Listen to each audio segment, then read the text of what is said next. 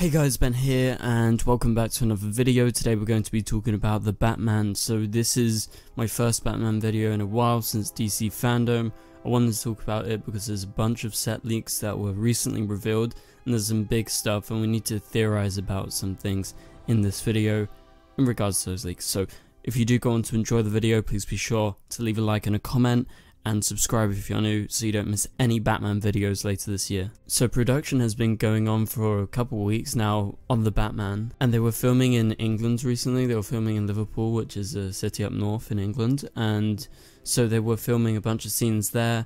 We've got some set photos, some set leaks, but we're mainly going to be talking about the Chicago stuff because most of the stuff in Liverpool, it was very cool and you got some cool like sort of photos and stuff, but it wasn't too spoilery, and the stuff we want to talk about is a bit more spoilery and we need to theorize about some of the stuff that we saw on the set. But anyway, so seemingly in Chicago, I think it's where they're shooting in America currently right now, so they moved productions to the other side of the world, to America, over the pond. And you have this racing scene they were doing, or at least a chase scene. They had a camera strapped to the back of a motorbike. I believe that it could be a stunt double here, like, you know, just pretending to be Robert Pattinson, and so they were doing that. You had the Gotham City police cars all around, and yeah, so we're in Gotham, and somehow they are managing to make Chicago and Liverpool look very similar, which is a bit weird to me because Liverpool is completely different. But again, there is some cool like spots in Liverpool where they did shoot, which does kind of look a bit like Chicago. So anyway, let's talk about this main stuff. And so this main stuff relates to the stop drops. So this was a thing that has been heavily leaked online, and this was part of the production design on the Batman. And so we need to theorize about this, because what are these stop drops? Why are they everywhere? Why do we keep on seeing different signs and different things saying stop the stop drops, essentially, with like crosses through them, and you get to see what is inside that. And this is some sort of smiley face with some sort of hood on, right? Well, you know, in the shape of a drop, like a droplet. So we're presuming that somehow this maybe drug or something has infected people around Gotham. And so initially when you say that, you're like, oh, is it the Scarecrow? But I don't think they're doing the Scarecrow, although that is a valid guess. Other suggestions, and we'll get to those, are to do with two other characters. But for now, yeah, you got this drop, you got the smiley face, very sinister, and it seems like, yeah, this is going to be infecting or getting around Gotham, and there is going to be some sort of drop addiction around Gotham, at least for a portion of this film. And so the theories are this. So people are suggesting Red Hood because of the sort of Red Hood nature of it, and the fact that we have Ace Chemicals does link back to Red Hood as well. The most popular theory is obviously the Joker. So what happens if Joker is coming?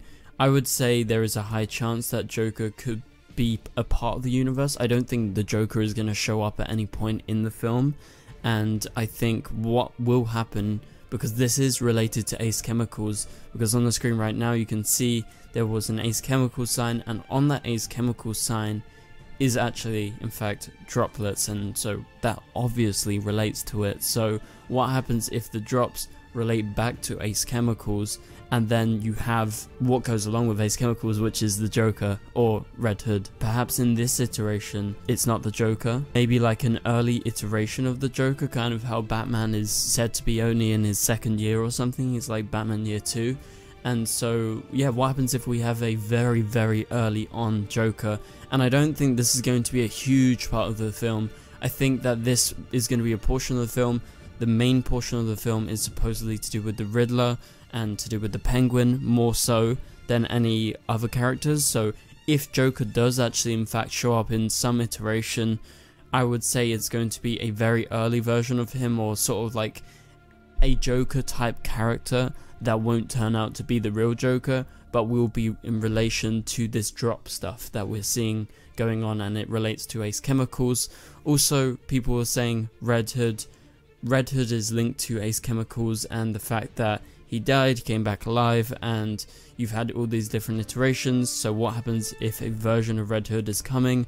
I would say that's a bit less likely. However, because of the design of the drops, it's actually kind of likely at the same time, so I'm kind of going back and forth on that.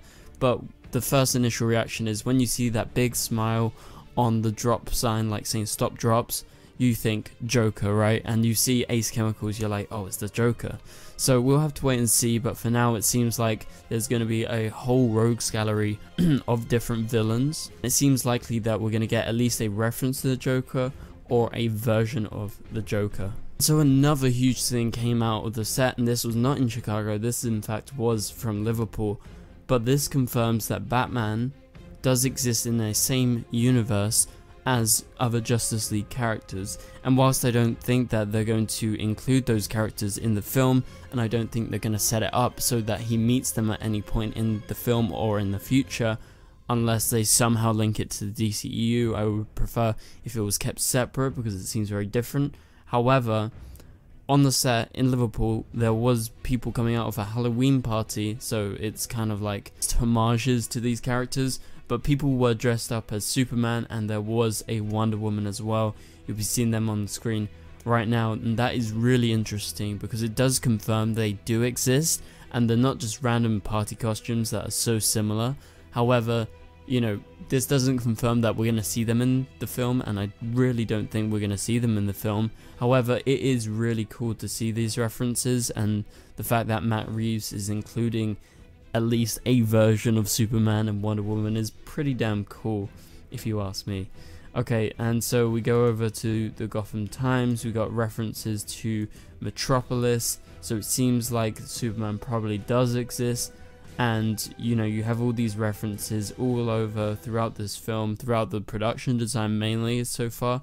I don't think we're going to get like any like dialogue references to Metropolis or to Superman or to Wonder Woman or to, you know, whoever is out there.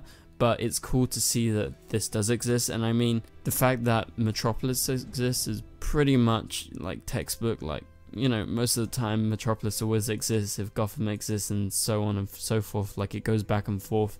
So I mean, it's not such a big revelation, but I think it's more of a revelation that they do exist and people are dressing up as these other superheroes in this universe. Also, whilst in Liverpool, there were some cool shots, like I said earlier, where they were filming on top of this huge building. I forgot what it's called, but this does in fact reveal there is a new version of the Batsuit, or at least this version of the Batsuit has a winged suit to it, so it has wings attached, and it seems like due to him being up on harnesses up there, he's probably going to jump off the building in the actual film, and he's going to fly down. And yeah, so that's a cool little thing that we saw from the set. We see that, you know, he's had these different versions of the costumes. We saw him in a robe the other day. I don't know if that was like just an on-set thing, the actor was wearing a robe.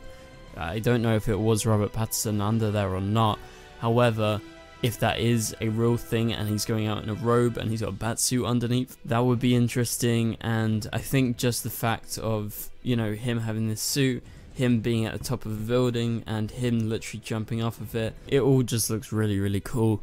And so just before we end this video, I want to circle quickly back to the drops and what could be going on, because really, when you think of it, this does kind of look like a kind of scarecrow mask, got the texture and everything like that. So I need your opinion when it comes to this. Do you think is referencing the Joker because of the Ace Chemicals stuff, and, you know, maybe the Joker toxin or something? Because in many iterations of the Joker, we have seen him create a sort of toxin that sort of infects people, gives people smiles, makes people die on the spot essentially, and infects them.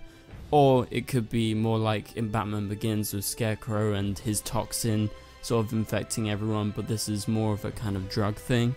So yeah, let me know in the comments down below, and thank you guys so much for watching this video. And if you want to see more Batman videos, please be sure to subscribe, because I'm going to do them more and more as we head towards this film. I know it's a long way away, but we're going to continue covering it whilst they are filming. So thank you guys for watching. I'll catch you guys later. Goodbye.